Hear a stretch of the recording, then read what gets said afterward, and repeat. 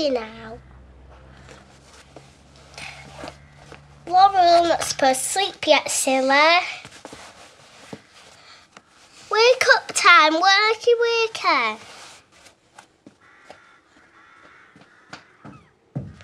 Arthur, your mummy's asleep. Arthur, help!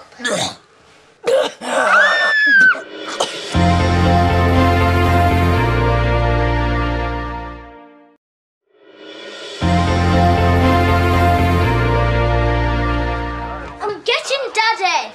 Don't leave me. Help!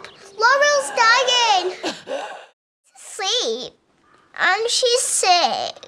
It made her cough. Can you tell if she's breathing? I don't know. I can't hear. If she's not breathing, that's bad, isn't it? Don't worry, we're going to get some help as soon as we can. People have started gossiping about Laurel's drinking. What? I tried to close it down, but I think I might have made it worse. How? Daddy! Arthur? Mummy's poorly. Polly, how? She's been sick and coughing. Marlon! What? Arthur, you all right? Laurel's ill. We need to go. She won't wake up. Abel's trying, but she won't. Oh, no, Arthur, no. Stay here for now. But, Mummy... They'll take care of her. Promise? Yes. What do you think it is? No clue. I know as much as you. Please wake her up. She has to wake her up, please. Oh, what's wrong with her? You're the husband. Yeah, please tell me what's wrong with her. She's struggling to regain consciousness. Best thing is to get to the hospital fast as we can. She's going to be okay. Please. We're working on it.